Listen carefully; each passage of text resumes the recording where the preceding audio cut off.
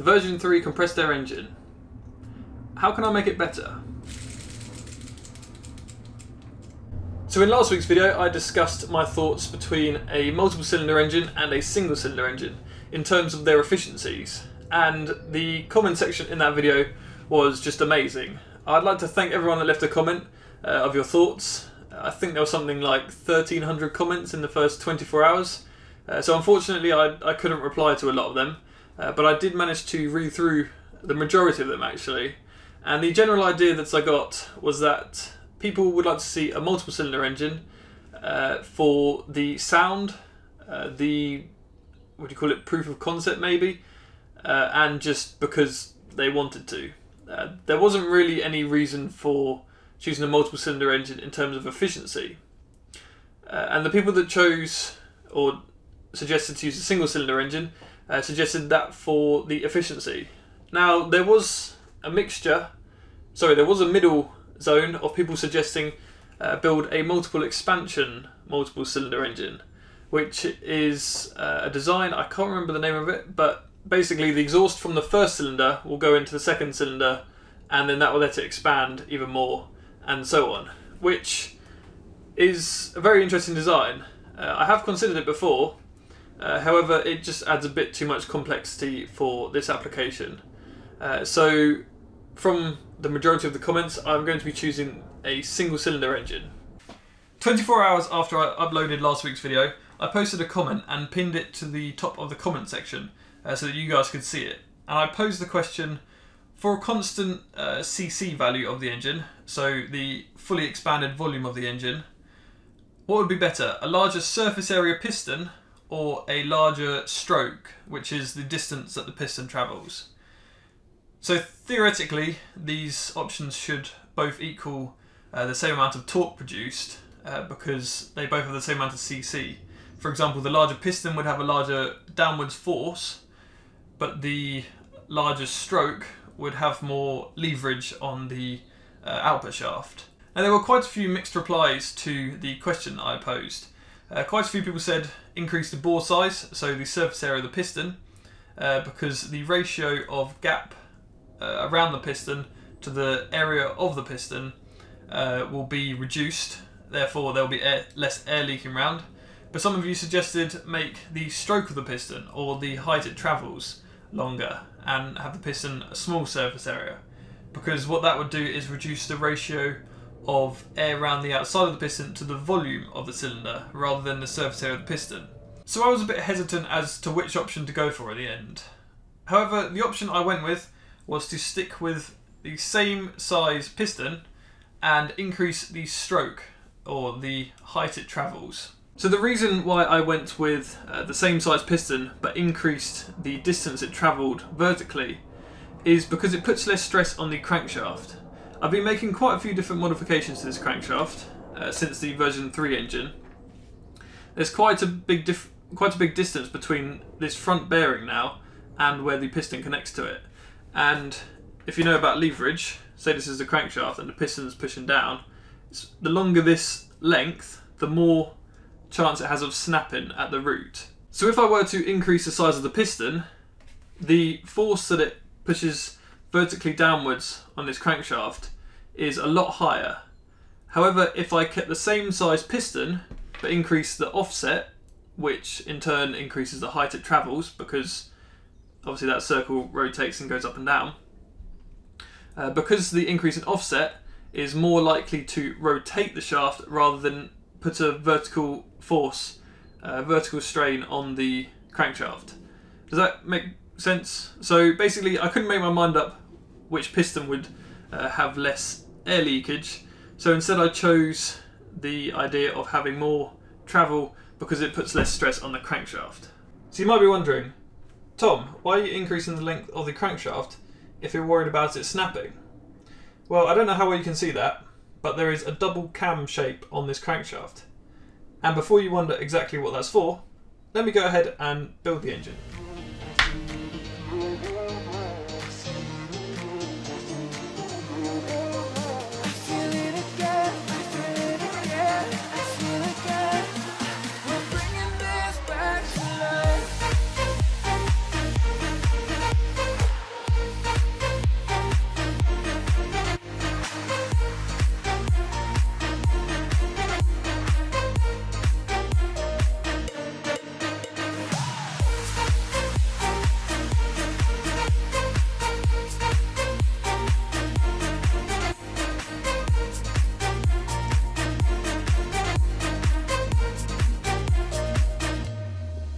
So I'm just going to demonstrate how this dual cam, dual push rod setup is supposed to work.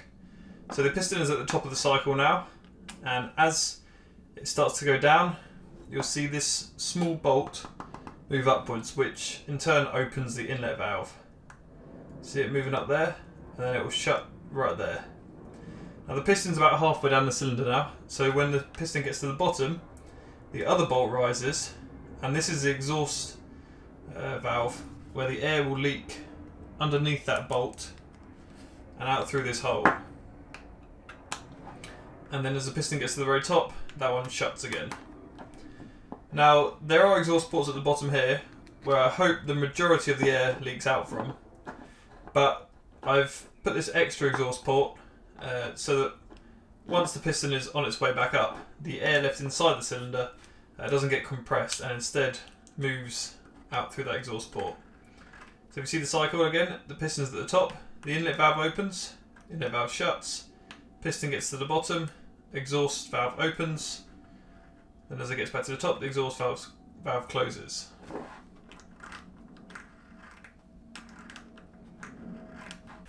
So this is the old cylinder head, this section here, attached to the throttle diaphragm valve, which I produced in an older video.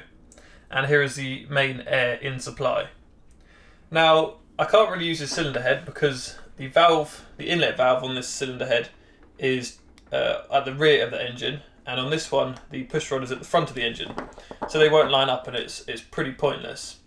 The other thing is that the whole of this front section here is just solid plastic. There's nothing actually in there, and there's no purpose to it apart from covering up the whole of the cylinder. So in the latest cylinder head, I have integrated the diaphragm valve into the actual cylinder head. So that will just sit on top of the cylinder like that, and then the diaphragm piston and also sort of diaphragm head clamp will sit on the top of the engine like that, and it should produce a pretty compact system. So now what I need to do is cut out all of the rubber gaskets to seal it all up, and then we can give it a test.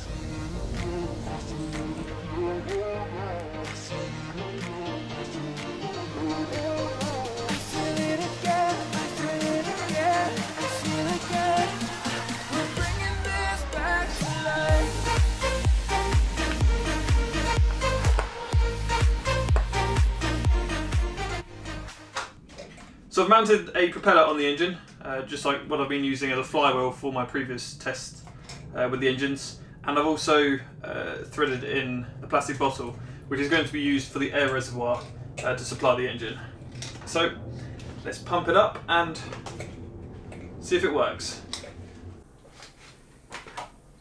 Okay, so I seem to be getting a leak around the bottle lid.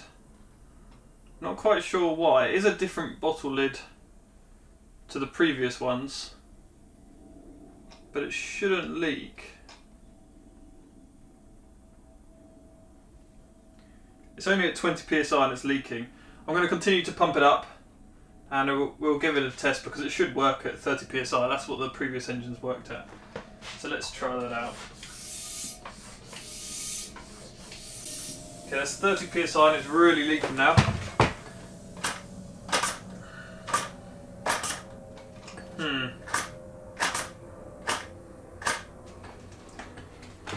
That's not good.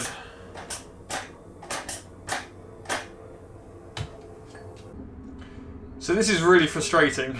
I've spent so long, I actually worked throughout the weekend trying to get this engine design finished with the dual cam, dual push rod system for opening the exhaust valve.